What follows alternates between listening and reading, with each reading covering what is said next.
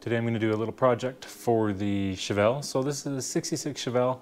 This is a car that's been in the family since 95, 96, somewhere around then. And it's had so many different engines, different transmissions, different iterations. It's really been a work in progress for 25 years. And you know, I haven't done too much to it lately. But what we're going to do today is change out the ignition system. So this car right now, it's got the fabricated 9-inch dual exhaust. It's got a TH400 automatic transmission and then a small block Chevy. And most of this car is kind of like a 7 of 10. You know, it's stuff that has been pretty good, but is getting a bit long in the tooth. The engine is getting time for replacement. The transmission, I'm going to switch it out to probably a 5-speed, maybe a 6-speed, probably 5. And the engine, either a big block or an LS, I haven't decided yet, but I'm definitely tired of the small block. Now the small block, it's a 383 stroker. It's pretty healthy in its prime. It's probably 450 horse. Now it's probably 400, 425 maybe on a good day. So the car is quick, but by like today's standards, you know, it's definitely not a race car. It's not going to win against a Tesla probably. That's kind of sad. But anyway, it needs paint and body for sure. It needs a bunch of work. I'm going to chip away at it, but mostly this is a car now just to cruise.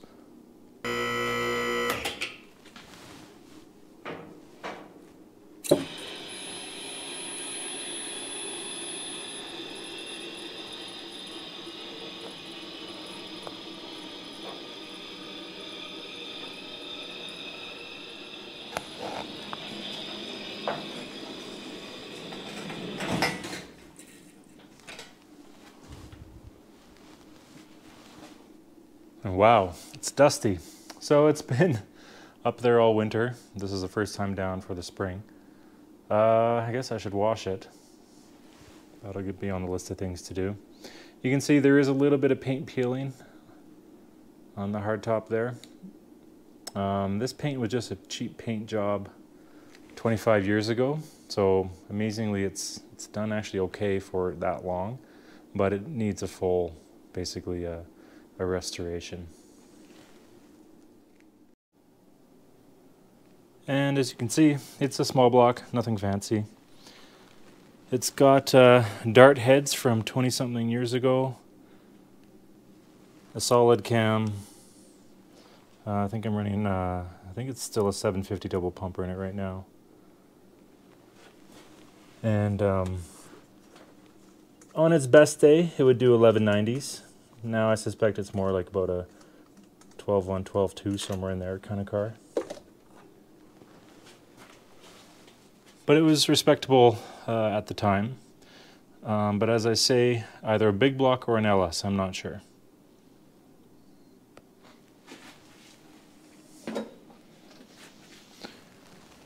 Alright, so what we're going to do today though is I've been having troubles with ignition. And what it is an intermittent complete no start, and it just doesn't get spark. And I think the culprit is this MSD Digital 6. And so this I bought, I can't even remember when, at least 15, maybe 20 years ago. And it's worked well for, you know, many years.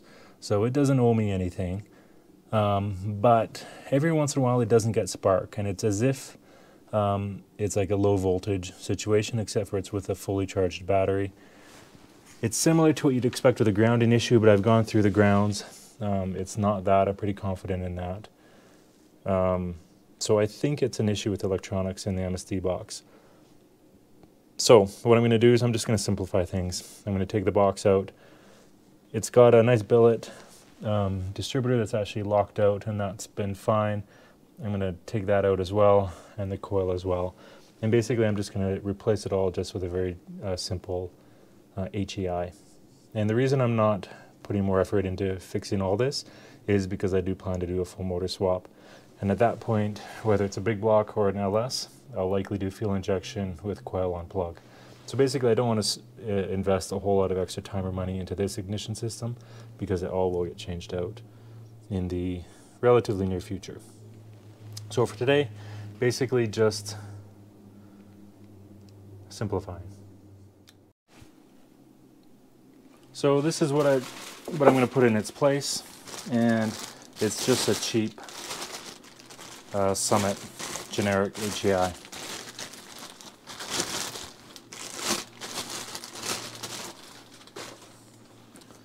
So nothing fancy, HEI, whatever that coil is on the top. It actually looks pretty nice though. I mean, it is billet aluminum. It's nicer than the old stockers. It does have an adjustable vacuum advance. You know, in this car I've been running it without any advance for years, and it's been totally fine. It's geared high. It's got a 4000 stall converter, so it doesn't really need the vacuum or any real-time advance really, but I'll run it anyway. So what do you think? Trading out the MSD unit, coil, and digital 6 for a basically stock HEI unit. Will this cost me any horsepower on this application? I kind of think it won't. You know, I think whatever power losses will be fairly negligible, and you know, definitely within the realm of tuning anyway. And ultimately for this car, it's not a race car. This is more just like a cruiser. So if I can trade a few horsepower for 100% reliability, it's definitely worth it.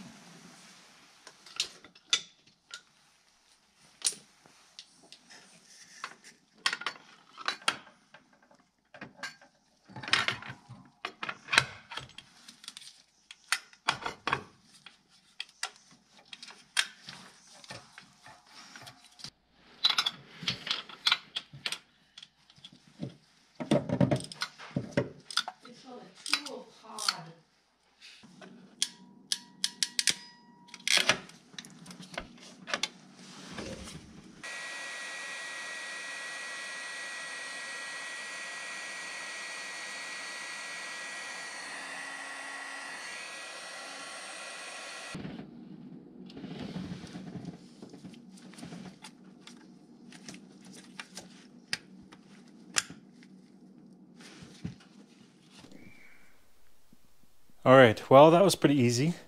I'll see if it fires up, and then I'll put the timing light on it.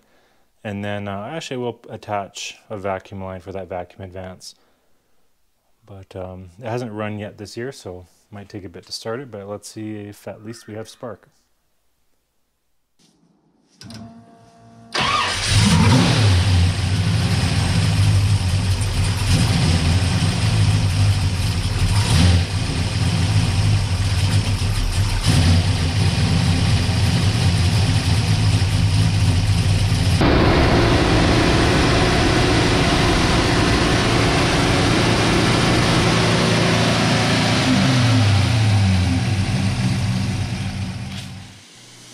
Okay, so this little project is done, and I have to say the car is actually running really well. So earlier I was wondering, would I lose any horsepower by downgrading from MSD to the HEI, and honestly I don't think it has. The engine is running as good as it really ever has, I think. And just driving it around, you know, I kind of forgot just how fun this car is to drive. You know, it is pretty quick. It's not crazy fast, but it is fun. So anyway, I'm going to enjoy driving it for the summer. As I mentioned, I do have plans to upgrade pretty much everything on the car at some point. It does need body work. It needs, well, it doesn't need, but it'd be great to have a new engine, have an LS or a big block, and I'd like to go to a manual transmission. So these are all things to do. In the meantime, I'll be enjoying it. See ya.